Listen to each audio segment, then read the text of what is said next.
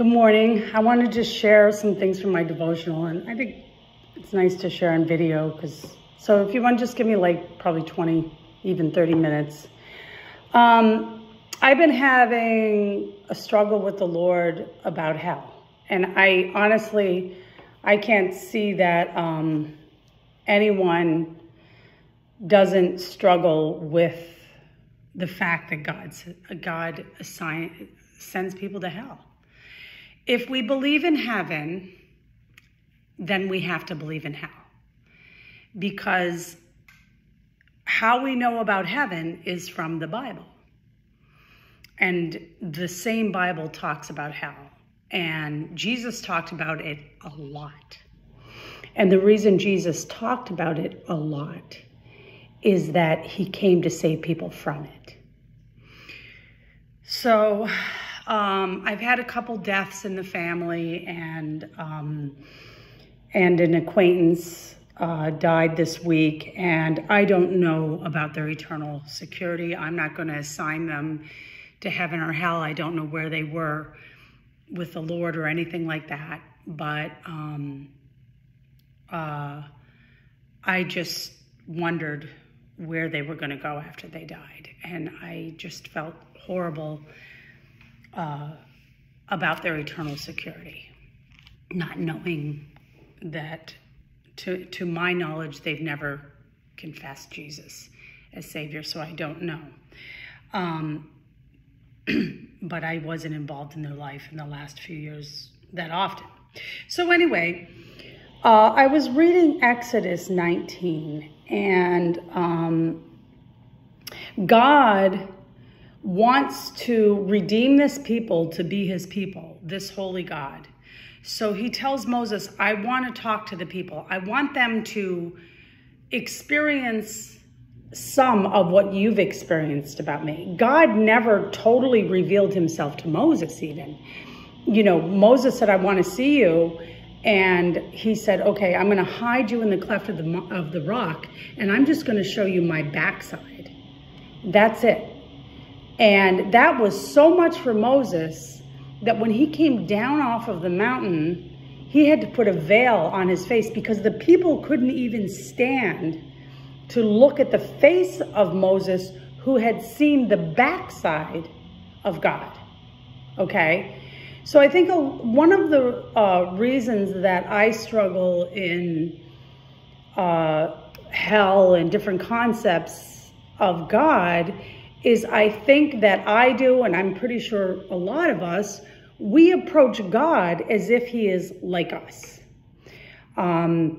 People will say, well, my God, they have this concept in their head of who God is. They don't read the Bible. And they say, well, my God wouldn't do this. Or people say, I wouldn't do this.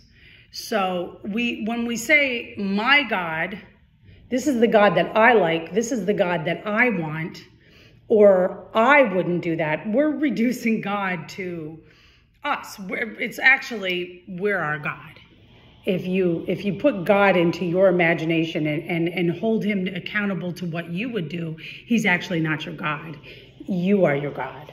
You don't choose to submit to God. So I think that's one of our problems, is even those that want to submit to God and see him as God, we just tend to see him as a person, as human.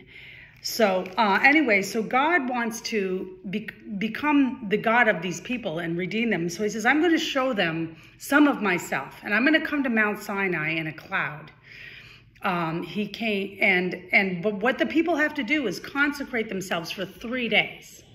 They have to wash their clothes. They have to go through ceremonial washings. I'm sure they had blood sacrifices. Even the priests that were constantly consecrating themselves had to go through a series of rituals. Prepare yourself to see part of me on a mountain. That's how holy God is, okay? So on the morning, so on the third day, Moses went down from the mountain to the people, consecrated the people. They washed their garments, and he said to the people, be ready for the third day. Don't go near women. Don't have sexual relations for the 3 days. And on the morning of the 3rd day, there were thunders and lightning and a thick cloud on the mountain and a very loud trumpet blast, which is like a ram's horn. Trumpets weren't invented in those days. When they say a trumpet blast, it was like a ram's horn, just so you know for the trumpet players out there. There was a thick cloud on the mountain and a very loud trumpet blast, so all the people in the camp trembled. Then Moses brought the people out of the camp to meet God, and they took their stand at the foot of the mountain. Now Mount Sinai was wrapped in smoke because the Lord descended on it in fire. The smoke went up like smoke of a kiln, and the whole mountain trembled greatly. And as the sound of the trumpet grew louder and louder, Moses spoke, and God answered him in thunder. The Lord came down on Mount Sinai to the top of the mountain, and the Lord called Moses to the top of the mountain, and Moses went up. And the Lord said to Moses, "Go down and warn the people, lest they break through to the Lord and look, and many of them will perish. Also, let the priests who come near to the Lord consecrate themselves, lest the Lord break out against them." And Moses said to the Lord, "The people cannot come to Mount Sinai, for you warned us, saying, 'Set limits around the mountain and consecrate it.' And the Lord said, 'Go down and come up, bringing Aaron with you. Do not let the priests and the people break through to come up to the Lord, lest he break out against them." And Moses went down to the people and told them. And then God speaks. So God has a character and nature that he is holy.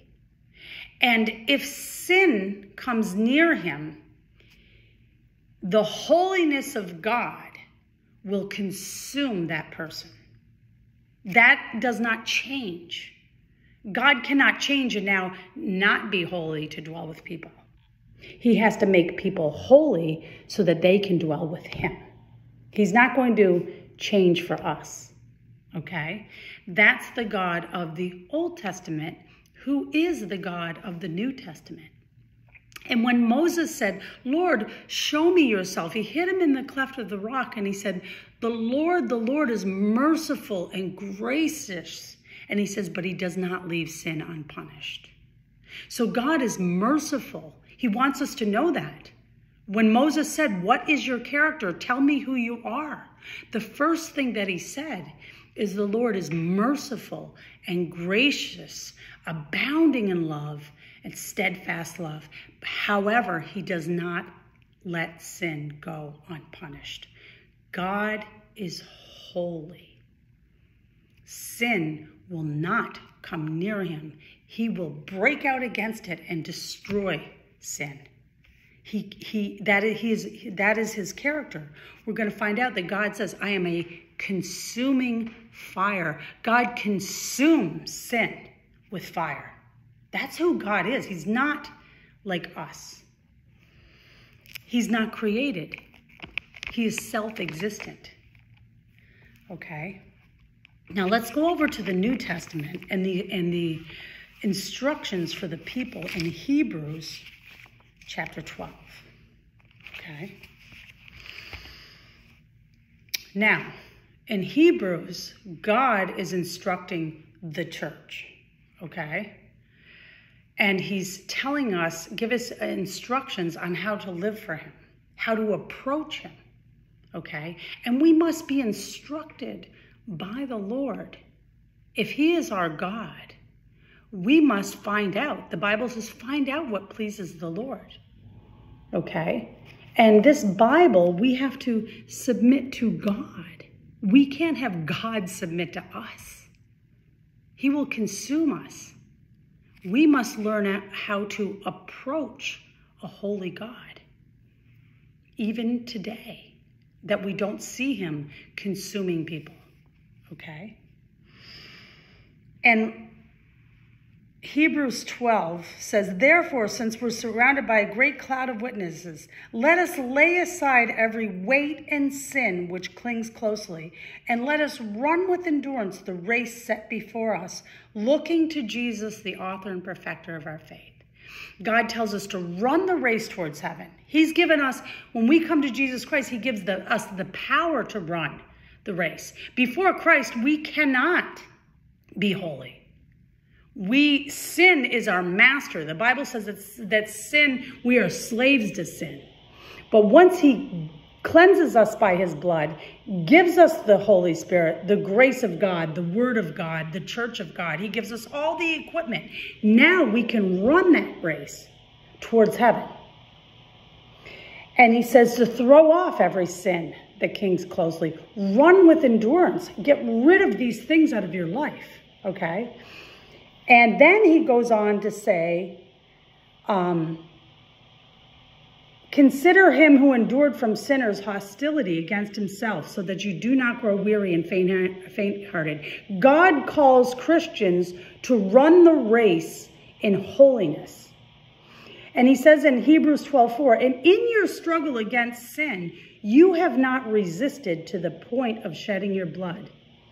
Have you forgotten the exhortation that addresses you as sons? My son, do not regard lightly the discipline of the Lord, or be weary when reproved by him. For the Lord disciplines the one he loves and chastises every son he receives. It is for discipline that you have to endure, for God is treating you as sins. And then it goes, sons, I'm sorry. So we are called, when we come to Christ, to run a race. In Ephesians, it says to fight the fight against sin. We have weapons to fight against sin in our life. Before Christ, we don't have any weapons to fight sin. We are dead in sin and trespasses, and we cannot not sin. Okay? When we come to Christ, he gives us the equipment to be holy and to submit to the saint. We won't be holy instantly. There's a process, a sanctification process, where we run the race and we submit ourselves to our Father, who disciplines us and gets rid of sin in our life. That is what we are called to be as Christians. We are called to be children who submit to the Father of our soul to discipline us, so that we can be holy and acceptable before him, so that we can dwell with him for eternity. That's why he redeemed us. That's why he doesn't take us home the minute we get saved, because he is getting things out of us. He is making us a holy people, okay? Now, he goes on and he talks about the new covenant, okay? Now, God is so holy, and he wants to dwell. He wants out of every nation, every tribe, a people for himself.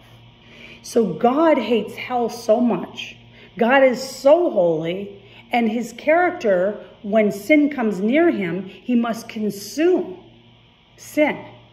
So he became sin for us when he emptied himself and became a man. He became a lamb, a sacrifice, beaten and tortured and shedding his blood because he hates hell more than I do, so that he can redeem a people, so that we can come to him, that we can be washed clean by his blood, that the word of God can wash us, that he can give us a part of himself, the Holy Spirit that makes us holy.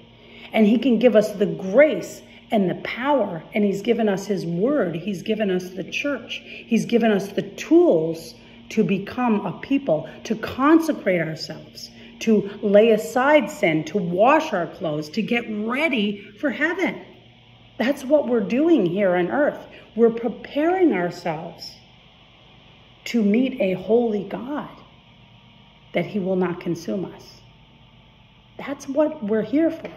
That's why we became Christians.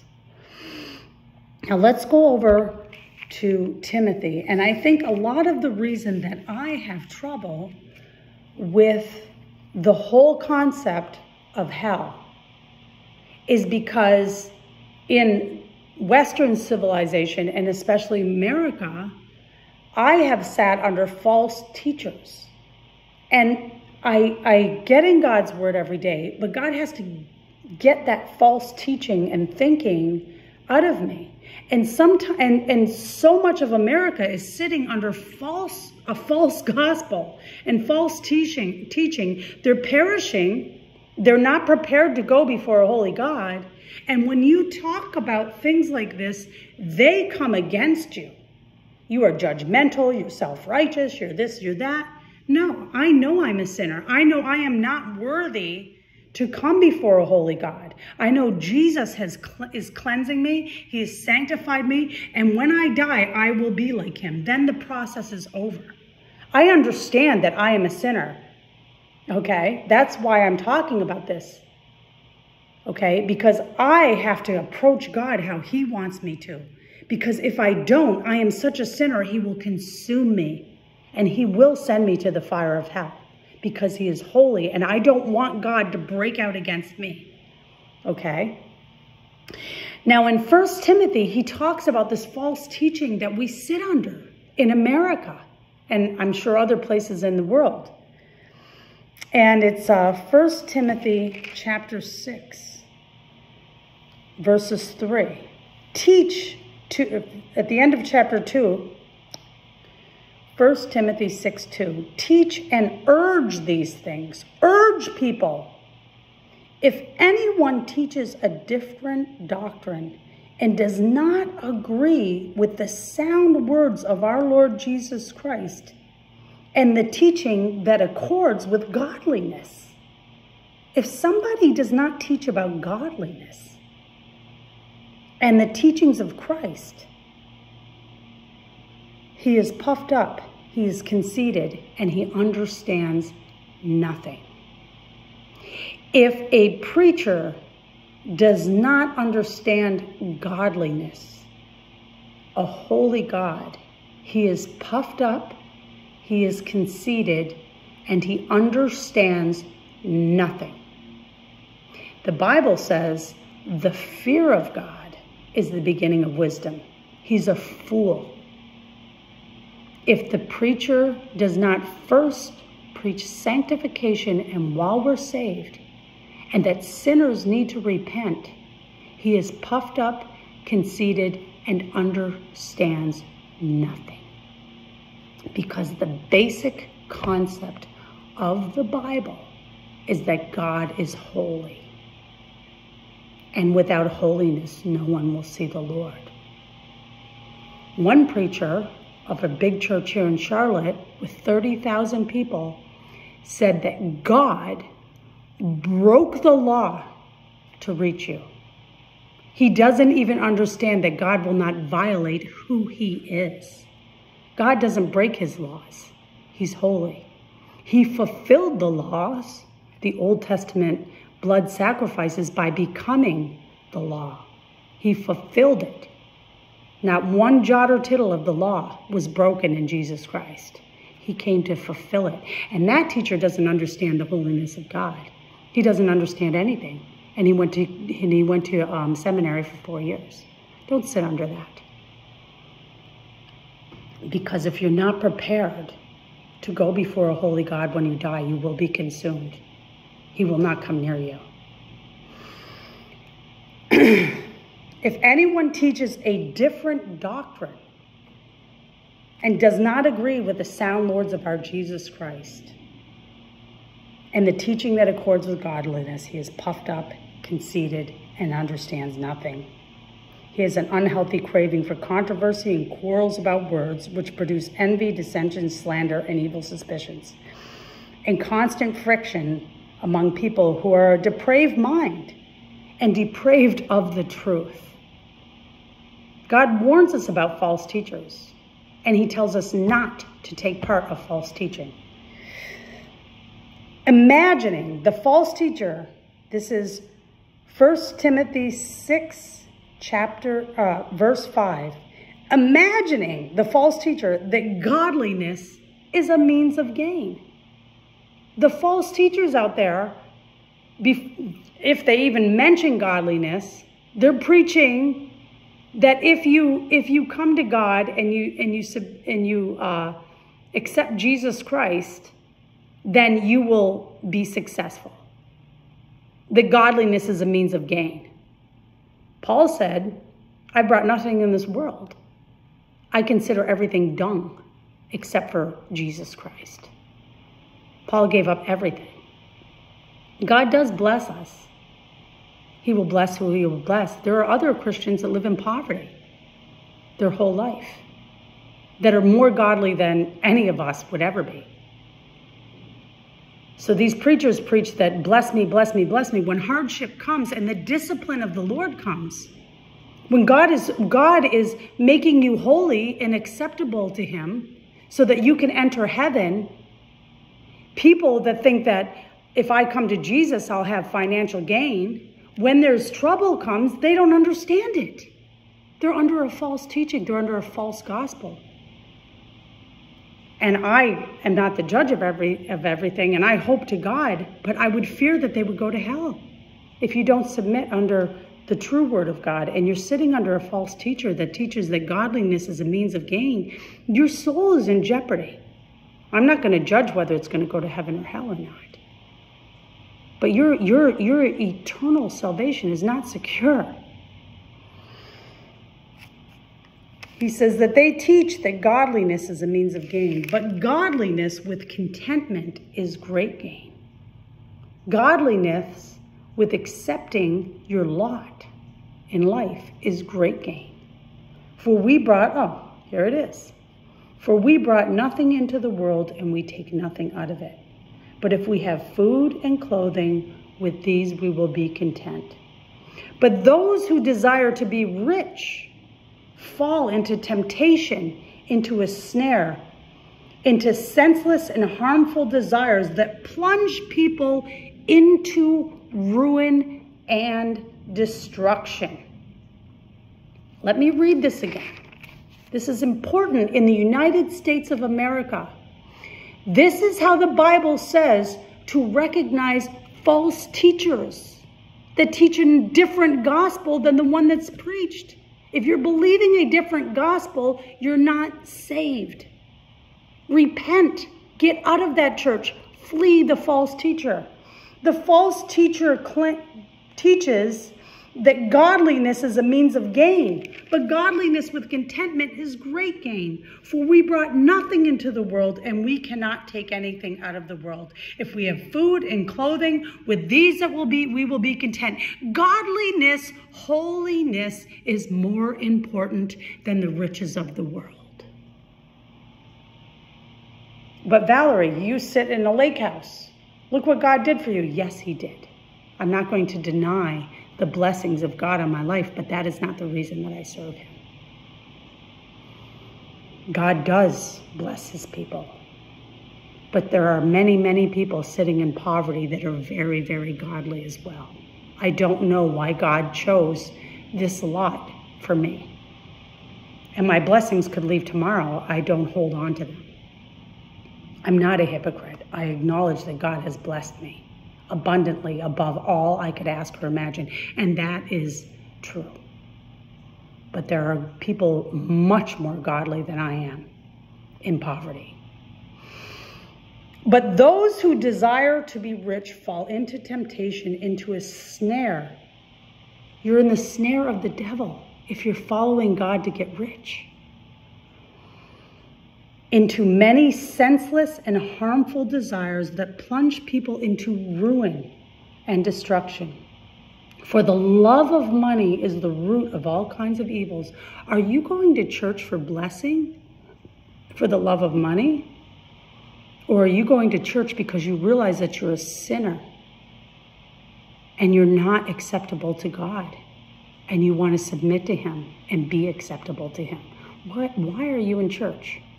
What is your preacher preaching? For the love of money is the root of evil. That's a doctrine of devils. It is through this craving that some have wandered away from the faith and pierced themselves with many pangs. But as for you, O man of God, Christian, flee these things. 1 Timothy 6:7. But as for you, O man of God, flee these things. Get out of the false teaching. Pursue righteousness, godliness, faith, love, steadfastness, gentleness. Fight the good fight of faith. Take hold of the eternal life to which you were called and about which you made a good confession in the presence of many.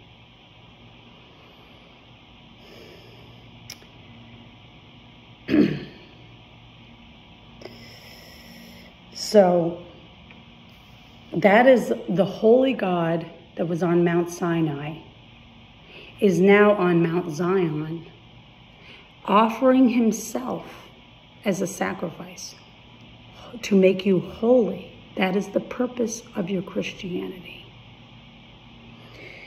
I just want to close back to Hebrews 12.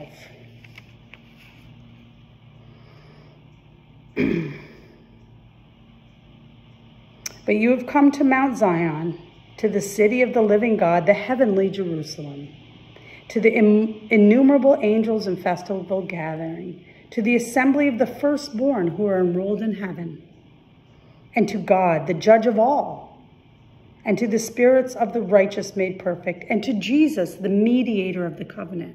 There's only one way to approach God, and that is through the mediator, the sacrifice of Jesus Christ.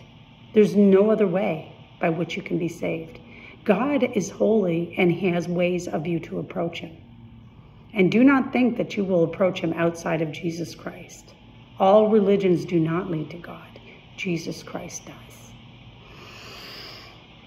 And to Jesus, the mediator of the new covenant, and to the sprinkled blood that speaks a better word than Abel. First, Hebrews 12:25. See to it that you do not refuse him who is speaking.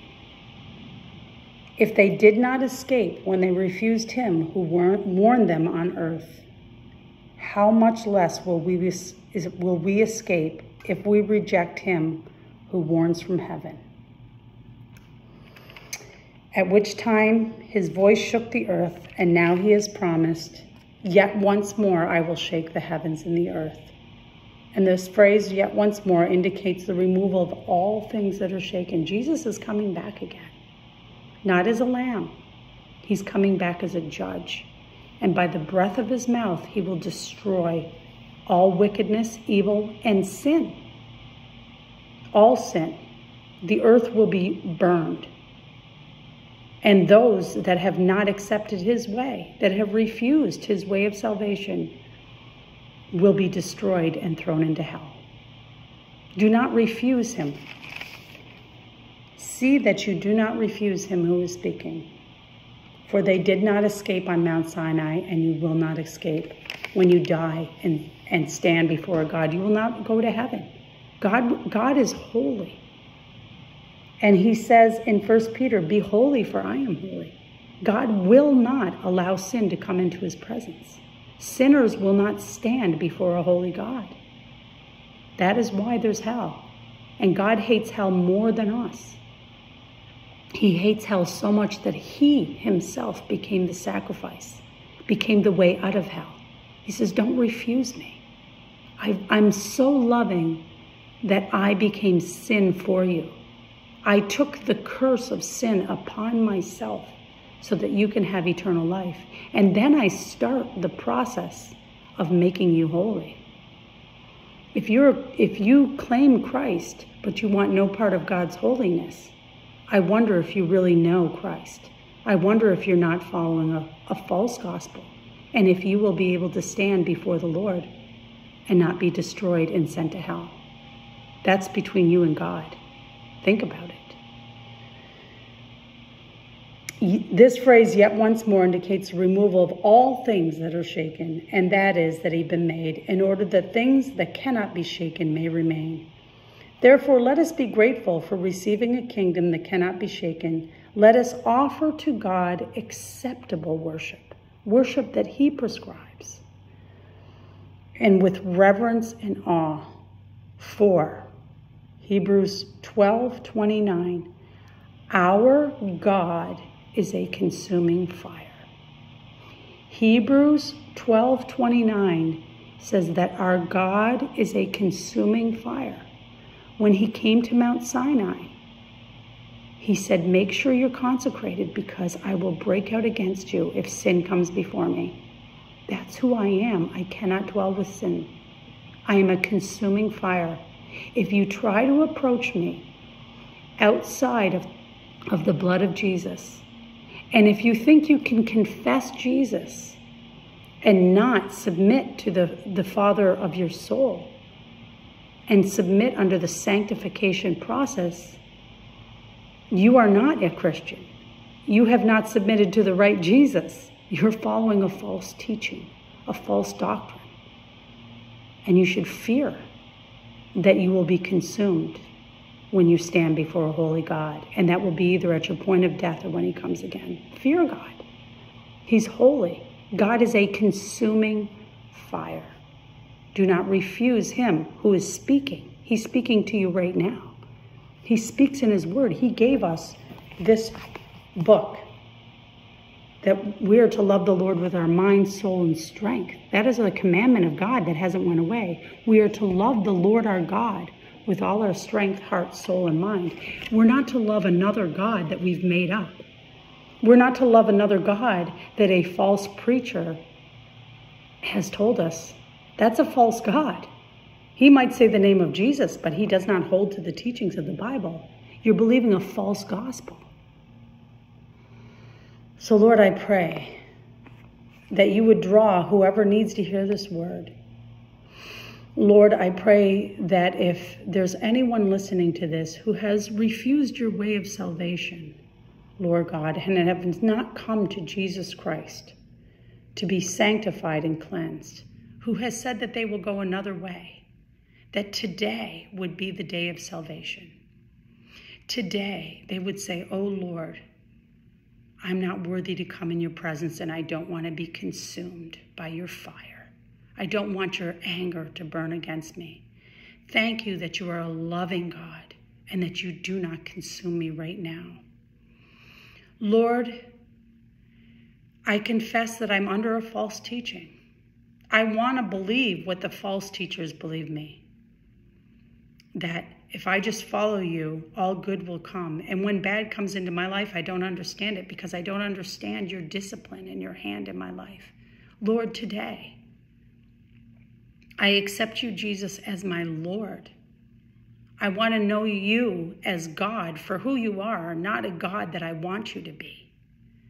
Today, I submit to you. I surrender my life. I want to know really who you are. Lord, I'm a sinner. I'm not holy. I'm not prepared to come before you. You are a consuming fire. I don't want to be consumed in your wrath. Thank you for becoming the sacrifice to prepare me for heaven. Lord, today I surrender to the process of sanctification. I surrender my life to you. Make me acceptable in your sight, for that is why you saved me. I submit, I surrender to a God that I don't know fully, but a God revealed in his word. Help me, Lord. Sanctify me. Cleanse me with your blood, I pray. In Jesus' name, amen. Amen. Today is the day of salvation. There is no need to go to hell. Not one person needs to be condemned to hell. God made a way out, and he hates hell. He hates hell more than you, more than me. He hates it so much that he hung on a cross. He was whipped and died and shed every piece of blood to save you from hell. That's how much he hates it. Be saved. Submit to God. Surrender, I pray. In Jesus' name.